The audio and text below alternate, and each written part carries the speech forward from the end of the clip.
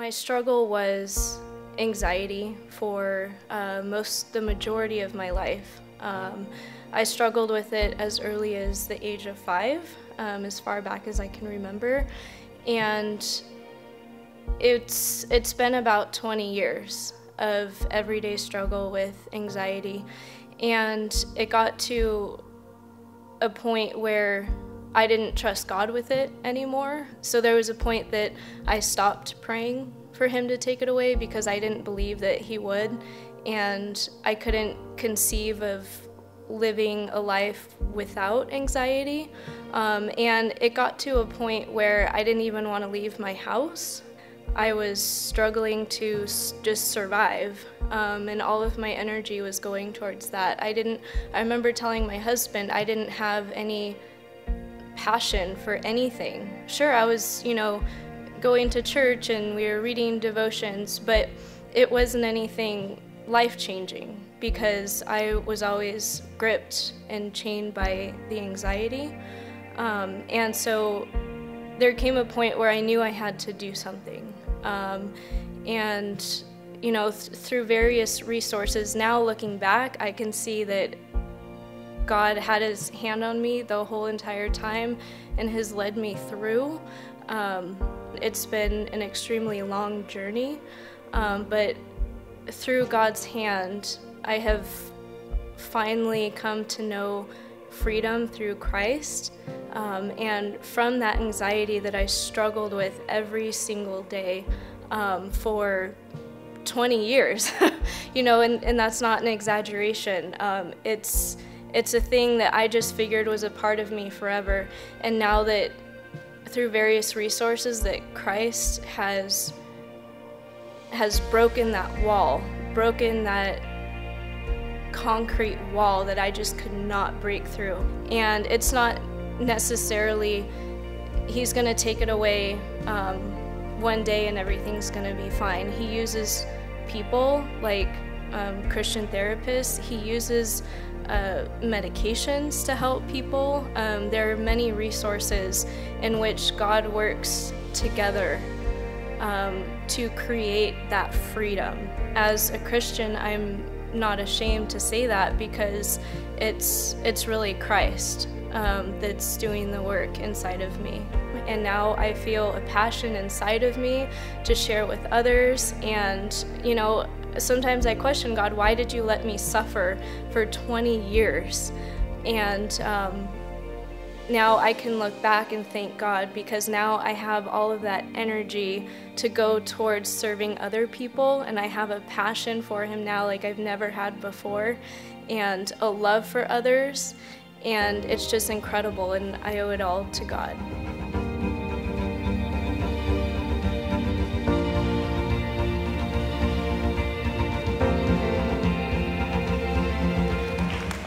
For Leah, the idea of sitting in front of a camera and telling her story, there was a day when that wasn't going to happen.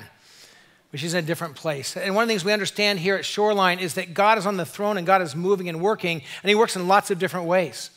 And God can use a Christian therapist and a Christian counselor, and God can use medication, and God can use friends, and God uses prayer, and God uses the work of his Spirit, and all that works together. And we have an enemy that's using any tactic he can to mess with us. God's going to use every possible tool to help us walk in freedom. That's what we're talking about today, is walking in the story of God's freedom. We started 2 weeks ago. We're walking through the books of the Bible. This is the New Testament. And if you're reading with us, then 2 weeks ago, as we talked about the story of Jesus, we read the Gospel of Luke. And we read that portion of the New Testament where it tells the story of Jesus from kind of Luke's vantage point. And we saw the story of Jesus. Last week, we read the book of Acts and 1st and 2nd Thessalonians, and Pastor Dennis here in Monterey walked us through the story of the church. And I love when Dennis talked about the fact that he says, if you were trying to make a movie of the story of the book of Acts, it's too big life is too big. It can't contain it because there's so much going on with the power and the work of God among his people. And so God's story is unfolded in the story of Jesus, this greatest story ever, then the story of the church. And today we're talking about the story of freedom. And what we're really looking at is this reality that this God we worship, this God who is his Father, Son, and Holy Spirit, that God the Father looked at us, he looked at his children and loved us and wanted us to walk and to live in freedom. And he made a way for that to happen. He made a way for that to happen by sending his only son, Jesus Christ. Jesus who came and gave his life and died on the cross and rose again in glory to win the freedom, to break the back of sin and hell and death and to set us free. And before Jesus left this earth, he said, I'm going to send my Holy Spirit to live in you and to be with you. So if you're a follower of Jesus, the Holy Spirit of God lives in you and gives you power every day to walk and to live in freedom. And it doesn't just like Leah shared in her testimony, it doesn't just happen. It's a journey of growing in that freedom that God offers to us. And so God the Father saw our need. God the Son paid the price. God the Holy Spirit is with us and in us. If you're not yet a Christian, you become a Christian, the Spirit of God moves in and will give you power to live in a whole new way. Now, as I was growing up, I grew up in Orange County in Southern California, and I didn't really think of the idea of bondage or slavery or what it would mean to be shackled until a mini-series came on TV in my teenage years called Roots. And when this mini-series, how many remember watching this or saw this when it was powerful for me because I didn't think of human beings enslaving other human beings. That just wasn't part of my framework. And that realization that people could live that way and be put into bondage and become slaves, that others would do that to them, it was heartbreaking.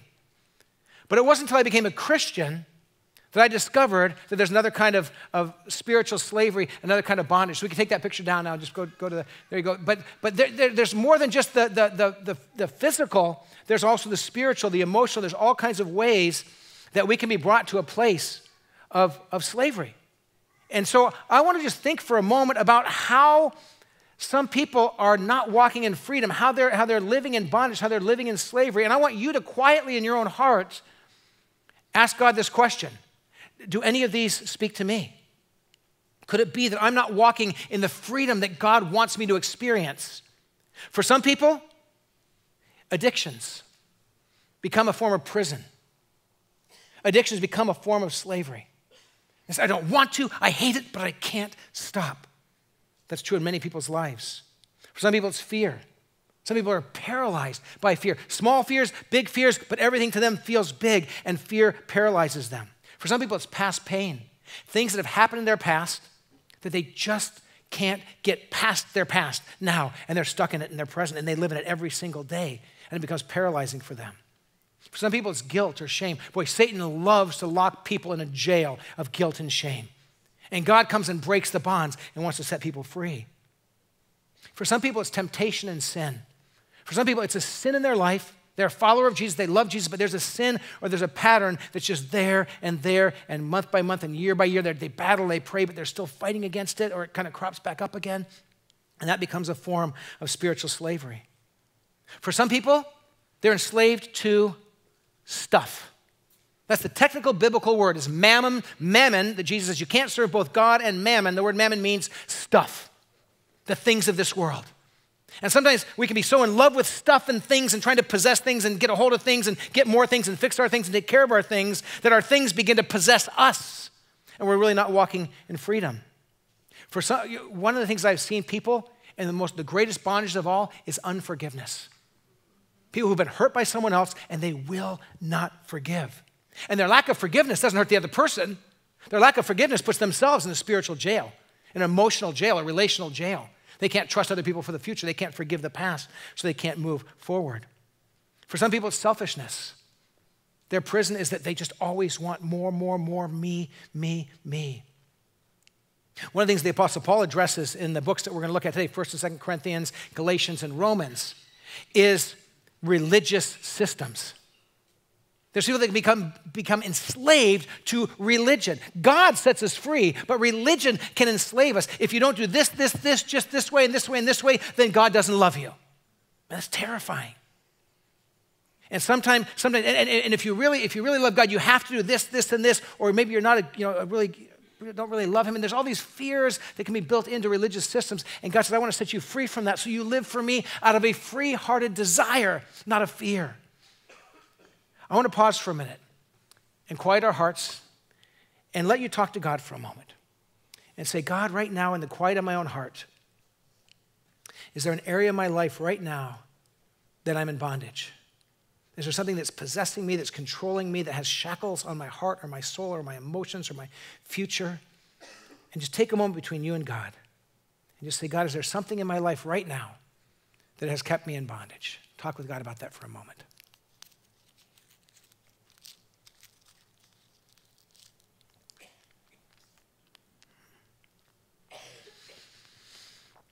Our God, Father, Son, and Holy Spirit, you have come to set us free. And the enemy wants to put us in bondage and chains and lock us up in our past and in fear and in sin and all kinds of things, and you want to set us free. So speak to us today your word of freedom. We pray in Jesus' name and for his glory. Amen. If you look in your Bibles at Galatians chapter 5, verse 1, I want to read the passage. All of the pages in the books of the Bible in this book that we're using are also going to be on the screen, so you can find the passages there as well. But in Galatians 5, verse 1, we read this. It is for freedom that Christ has set us free. Stand firm then, and listen to this, and do not let yourself be burdened again by a yoke of slavery.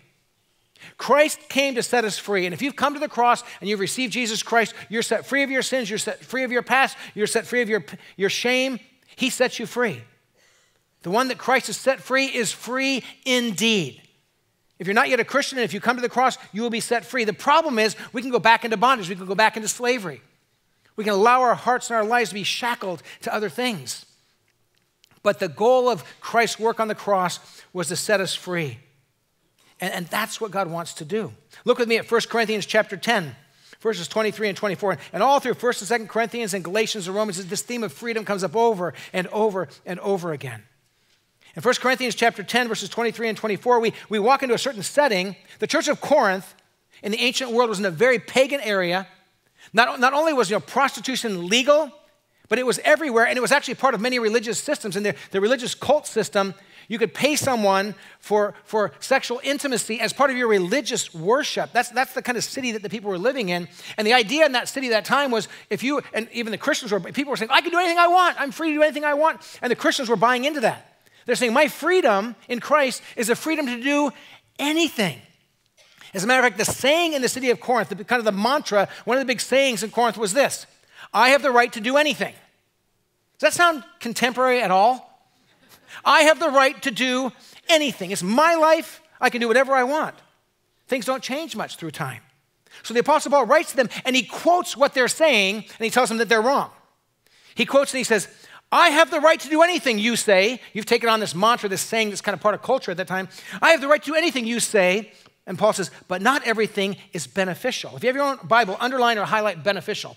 He says, not everything is beneficial. Think about, does this benefit others? Does it benefit me? I have the right to do anything. He goes back to their quote again. I have the right to do anything, but not everything is constructive. Underline or highlight constructive. He says, not everything's beneficial, not everything's constructive. And then he says this, no one should seek their own good, but the good of others. You know what Paul's getting at here? He's saying true freedom is not a freedom that becomes a self-centered desire to get whatever I want. True freedom unleashes you to love other people. True freedom unleashes you to serve in a way that you couldn't when you're in bondage to yourself. True freedom isn't saying I get to do anything I want, when I want, how I want it. It's saying I can be the person God wants me to be. Sherry and I were in Australia about a year ago, and we did ministry in 3 different parts of the country. And then we got at one of the locations when we were both together. At one point, we were in different parts of the country, and then we were together at one point. And this person took us on this drive down the coast, and beautiful. But as we're driving along, beautiful drive right along the ocean there. But there were these signs. In Australia, we drive on the left side of the road. Stay on the left side of the road. Left side of the road only. Like pictures and stuff. Don't drive on this side. Because people would come from places like this where we drive on the right side of the road, which there is the wrong side of the road. And people would go on the wrong side of the road. And we got this one spot, this one beautiful spot, and there were these flowers and some crosses and stuff. And I said to him, what's the deal there? He goes, oh, that's a memorial for people that have been killed right there. I said, really? He said, yeah. He says, what happened? This is one of the most popular places in this part of the country. People come here first, and they're not used to driving on the left side of the road. So they pull right out into oncoming traffic. He says, there's all kinds of accidents right here. You know what we think sometimes? Freedom is doing whatever we want. But if you drive on the wrong side of the road, you're not free to do whatever you want. You're free to get killed and to kill someone else. I mean, think about it, right? We think freedom is doing whatever we want. It's not. Freedom is following God's path. Freedom is staying on the right side of the road and living the way God wants us to live. And what Paul is saying is we're not set free to do whatever we want. We're set free to live fully for Jesus. But the Christians in Corinth were getting the message, I can do whatever I want now. And some of the sins they were committing were worse than the pagan sins. And Paul is saying, you got the wrong message. You're set free not to do whatever you want. You're set free to live fully for Jesus. Look at Galatians 5:13. In Galatians 5:13, we read this. You, my brothers and sisters, were called to be free. Do not use your freedom to indulge the flesh. Rather, serve one another humbly in love. He says, when you understand you're free, don't just do whatever you want that serves yourself, that serves your flesh and your desires. But I love this language, but serve one another humbly in love. When I became a Christian, when I first became a Christian, I was part of a church down in Garden Grove, California. The youth group had about 1,000 students in it. They had to meet on 2 nights because the youth room only sat about 600 and they couldn't fit everybody in on one night. And there was probably 50 or 60 college students who were volunteering 10, 20, sometimes 30 hours a week to serve these high school kids and to try to lead them towards Jesus. I saw the freedom of Jesus in a generation of college students who said, in my free time, I'm going to help high school kids love Jesus. I was blown away. So I'd been a Christian for like 6, 7 months, and they said to me, hey, do you want to volunteer and help with the youth ministry? And I watched that's what everyone did. They all did. So before I knew it, I was probably given 20 hours a week as a volunteer, as a senior in high school, helping out with other high school students. And it just seemed normal because I was free in Jesus, and they were free in Jesus. And we just had this desire to serve God and impact our community. That's what happens in our hearts when we're really captured by the freedom of Jesus. In 1 Corinthians 15, the Apostle Paul gives us the source of the power for freedom. And the source of the power for our freedom is the gospel, the good news of Jesus. The gospel means good news. It's the story of Jesus. So here's what the Apostle Paul writes in 1 Corinthians 15. Now, brothers and sisters, I want to remind you of the gospel I preached to you, which you received, and on which you have taken your stand. Man, it's rock solid. You've taken your stand on the gospel. By this gospel you are saved if you hold firmly to the word I have preached to you. Otherwise you believed in vain. He says, make sure you really know and believe this gospel. And then he says, here's what I'm talking about. Verse 3. For what I received, I passed on to you as of first importance, that Christ died for our sins according to the scriptures, that he was buried, that he was raised on the third day according to the scriptures, and that he appeared. He says, that's the story. It's the story of Jesus. It's the price he paid on the cross. God the Father saw our need, and he sent Jesus Christ. Jesus died on the cross in our place for our sins to set us free, and then he sent the Holy Spirit, the third person of the Trinity, God the Spirit, who lives in us when we become Christians and goes ahead of us and prepares the way, and who convicts us and challenges us and comforts us and empowers us to walk and to live in freedom. And so what happens is when we really understand the freedom of Jesus, here's what we discover. When you walk in Christ and the Holy Spirit's in you, there's some things that you're freed from, some things that have been part of your life or temptations to come, you're saying, I'm freed from that. I don't have to live in that anymore. You're free to walk away from that. And there's some stuff you're freed to start doing. You can live in a new way. Right? Some stuff you're freed from. I don't have to live that way. I don't have to do that. I don't have to think that way or act that way. I'm freed from that. And some stuff you're freed to that you couldn't do before. But now I can live this way, and I can walk in this because I walk in the power of Jesus. And if you read, and many of you have been reading 1st and 2nd Corinthians and Romans and Galatians this last week. If you haven't read it this week, you can start on page 177. I'll start you in next week's reading. But if you haven't read this, and notice all the things we're freed from and all the things we're freed to. There's lots of them. I want to just share 2 examples of what we're freed from and 2 examples of what we're freed to. This is 2 of many that you'll find in this portion of the Bible. So and if you're a note taker, you'll see in your bulletin, there's a place to write some thoughts down here. Freed from, what we have freedom from, here's the first thing. The paralyzing pain of the past. In Jesus Christ, you are freed from the paralyzing pain of the past, whatever that is. Guilt and shame, hurt, being treated badly by people, stupid choices, sinful actions, all that. Christ says, I set you free from that.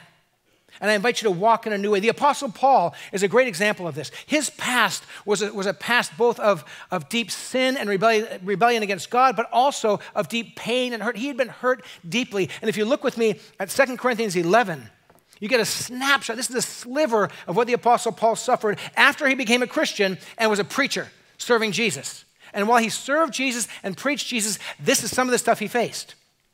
2 Corinthians 11, beginning of verse 23. The Apostle Paul says, I've worked much harder. I've been in prison more frequently. It's interesting. He uses a lot of numbers. When it talks about being in prison, he doesn't give a number. I think he forgot how many times he was thrown in prison. He'd go preach Jesus somewhere. People get upset. They throw him in jail. Lots of times. But I've been in prison more frequently. I've been flogged more severely. I've been exposed to death again and again.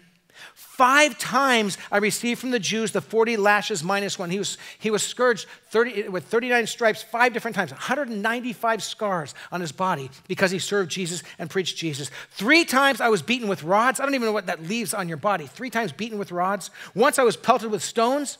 In one city he was stoned. They thought he was dead. They threw him out on the junk heap. He was revived. He got up, went to the next city, and he started preaching again. 3 times I was shipwrecked. I spent a night and a day in the open sea. And if you did the reading, you've read this. If you didn't, you can read in 2 Corinthians 11, and the list goes on and on of what he suffered. The Apostle Paul says, I've been through all of this. And there's a point, isn't there a point sometimes where you just think, okay, at what point do you just crawl up in a ball, suck your thumb and say, I've had it. No more. At what point do you just go, okay, God, I'm serving you, I'm living for you, and I'm going through this. And the Apostle Paul says, no. He actually says in Philippians 3:13, I forget what lies behind and I press ahead. Paul says, I've been through all this stuff, but I just leave what's behind and I press on. I'm free from all that. So all of Paul's pain and suffering and abuse, he didn't forget it happened, but he didn't stay shackled to that. He pressed on to serve Jesus. And also for the Apostle Paul, in his past, was his own sin. He had killed Christians. He had broken up churches. He had invaded homes and families and had Christians thrown in jail. Before he became a Christian, he hated Christians. He persecuted Christians. And he could have said, at one point he actually says, among all the people who are in the church leading and serving, he says, I'm like the worst of sinners. I persecuted the church. But I forget that, and I press on. I'm set free from that. What is your sin? What is your hidden dark sin? God could never use me. God could never work in my life because of. You're not bound by that. Christ sets you free. And he says, now move forward. We're freed from paralyzing pain of the past. Whatever your past is, God says, I can deal with it. Follow me into the future. Freedom from, here's the second one that's talked about many times in these books of the Bible. Freedom from sinful sexual seductions. Freedom from sinful sexual seductions. In the city of Corinth, in the ancient world, there was sexual temptation and enticements everywhere, and today is no different.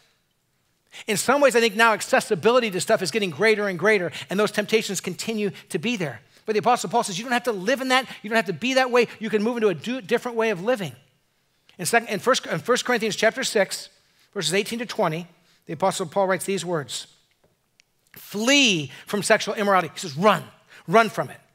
Flee from sexual immorality. All other sins a person commits are outside the body, but whoever sins sexually sins against their own body.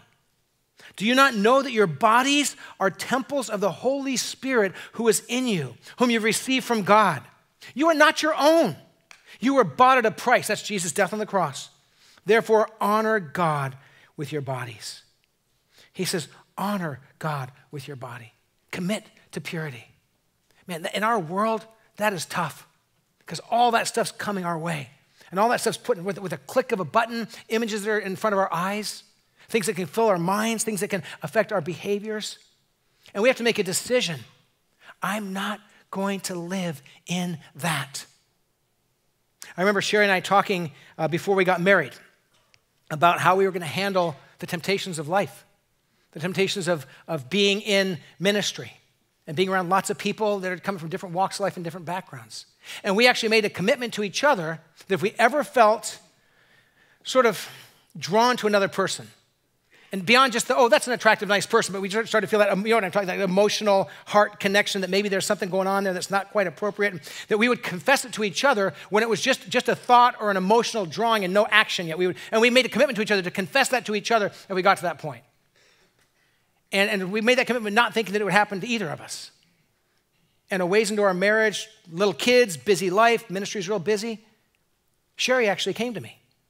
And she said, Kevin, I got to tell you, there's somebody that you know and that I know is a friend of ours who something in my heart's been happening. I've been starting to feel this attraction to that person. And when she told me that, I actually said to her, I can totally understand that. Because he's a really super godly guy and loved Jesus, energetic, just a neat person. So I can understand that. Now, totally stay away from him.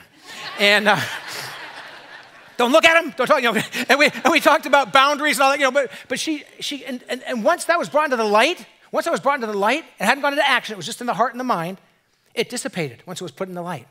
Few years later, same thing happened to me with somebody who was somebody that Sherry knew, and a wonderful, godly woman. And I found my heart starting to kind of wander. You said, "Well, you're a pastor. That can't happen to you." I'm telling you, it happened. And I went right to Sherry and I told her, and we talked about it. We prayed about it, and when we put it in the light, it went away. But you choose to walk in freedom. You choose to name things, to call things out, to confess things. Some of you might leave here and say, I can't believe our pastor said he struggled with that. I'm telling you, I did, but she did first. No.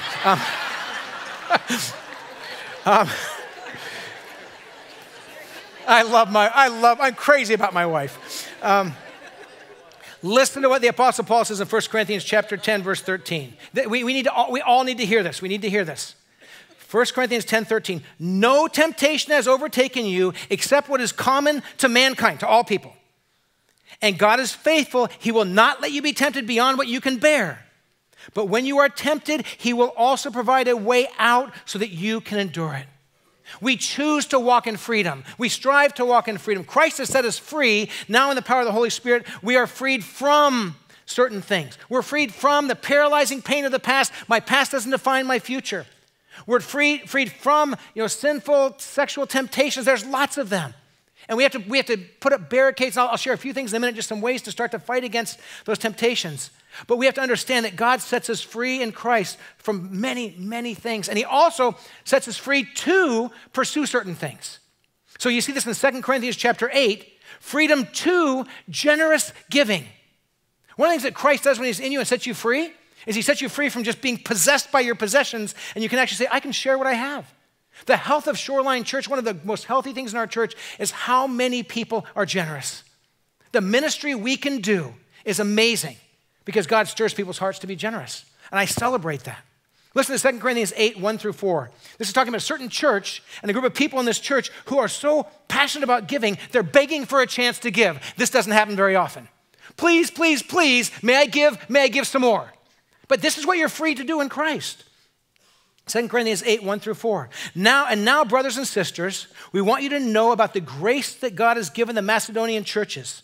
In the midst of a very severe trial, they're going through a tough time, with overflowing joy, their hearts are still joy-filled, and their extreme poverty, they're struggling financially.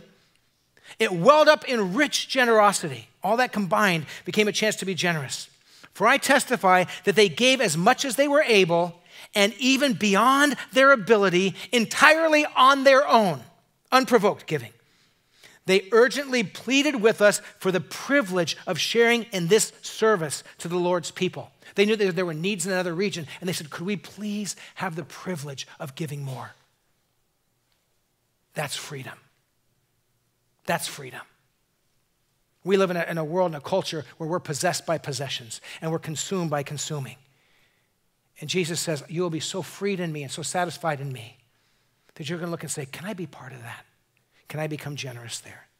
We're freed from the pain of the past. We're freed from sexual temptations, and we then fight to walk in holiness, but we're freed to many, many things. One of them is just generosity. You can become more and more generous as God sets you free, and you walk in that freedom.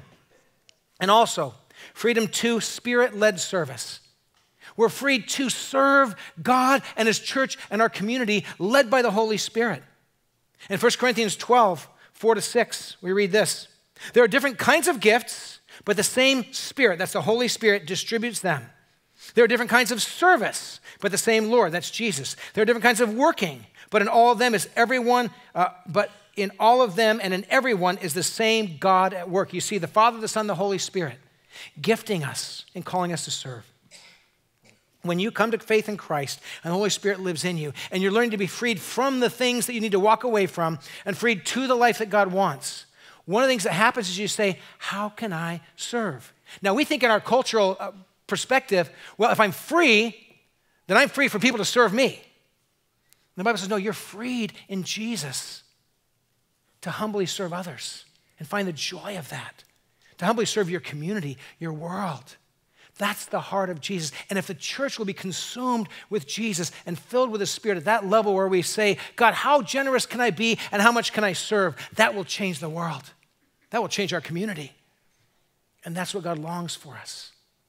When you understand the heart of the Father who looks at you and says, I want you to be free, so much that he sent his son Jesus, and when God the Son died on the cross to set you free, and the Spirit lives in you to empower you to walk and live in freedom, and now you start to live a whole new life. But it doesn't mean it's easy. It doesn't mean it's kind of, snip, snap, you're there. And that's why I love Leah's testimony. She said it doesn't happen overnight. It was a journey, and God used lots of different ways to move me forward.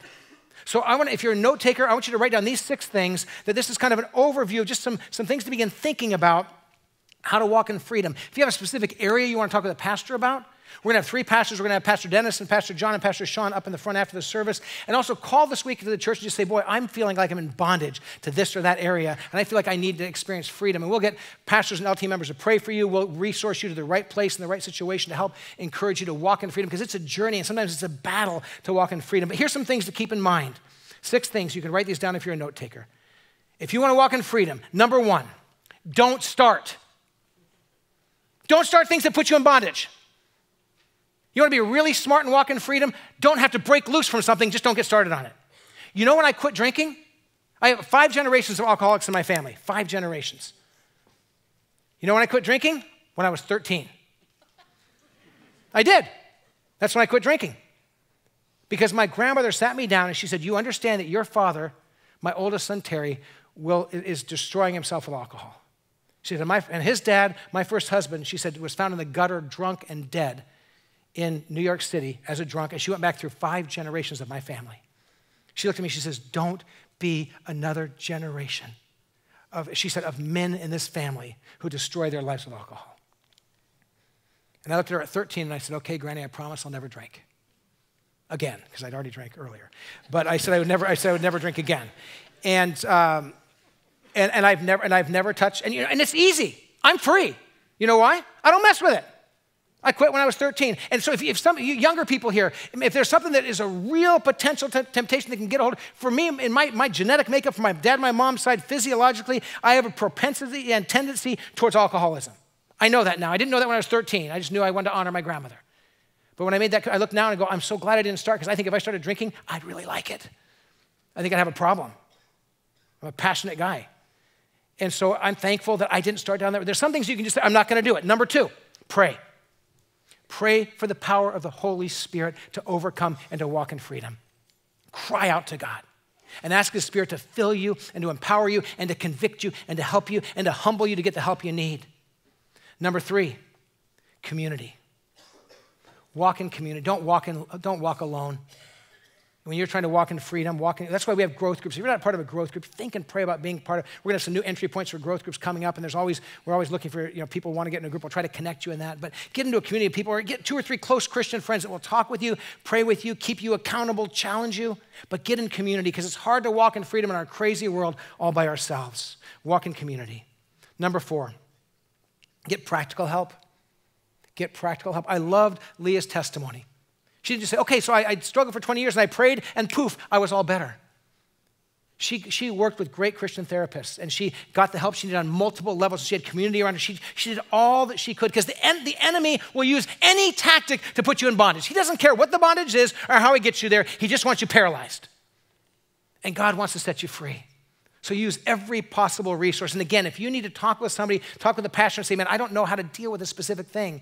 We can either help you or connect you with the right people or the right organization or the right ministry to get you the help you need. But we are here for you, so let us know if that's a need you have. Number 5, never give up. Just don't give up. Some of you are back at a pattern or a habit that's paralyzing you and that has you shackled to it. And you say, well, I stopped here, or I tried here, or I didn't for a while, and I'm back there again. Then start again today. Let today be the day you say, today I want to walk in freedom. And come forward for prayer after the service, or call us during the week and just say, I want to start walking in freedom and I need support, I need help. But if you fall back into a pattern, then say, today I start fresh again. And then number 6, praise. Every good step, every time you say no to past stuff, every time you turn away from it, you say, I'm freed from this, and you walk away from it and say, praise God, and you celebrate. Just celebrate the good. Every step forward, rejoice. And then as you begin free to live in new ways and to love and to serve and to be generous and to live for Christ, every step you take, say, I just rejoice and celebrate in your steps forward. And listen to this, rejoice and celebrate with each other. When you see somebody walking away from an old way of life and into a new way of life, which, by the way, is the whole life of a Christian, you're always walking from the old and into the new. Every day, every moment. And when you take that next step, you rejoice and let others rejoice with you and walk in the joy of that salvation. God the Father looks at you and me, looks at his children and says, I want you to live and walk and to be in freedom.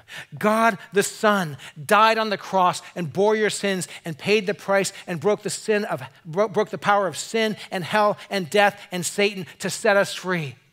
And he sent his Holy Spirit to live in us. So God, the Holy Spirit, every moment says, I will give you power to be freed from the stuff that isn't good for you and to be freed to a new life. But you have to walk in that freedom. You have to live in that freedom. You have to strive forward, to keep picking yourself up and moving forward. It is for freedom that Christ has set you free. Walk in that freedom. Lord Jesus, we pray today that we will discover what it means to live and to walk in freedom, to strive for that freedom that you've already won for us, to repent and confess when we stumble back into something again, and to get up and begin fresh and new, knowing that you are there by your Spirit to empower us for the next step of the journey. Jesus, thank you that you've made the way to freedom possible through your sacrifice, through your resurrection, through the price you paid for us. Spirit of God, thank you that you live in us and dwell in us and lead us on this journey of freedom. Give us the power today to walk in the freedom that Jesus won because he won it for us, and we celebrate this in his name. Amen.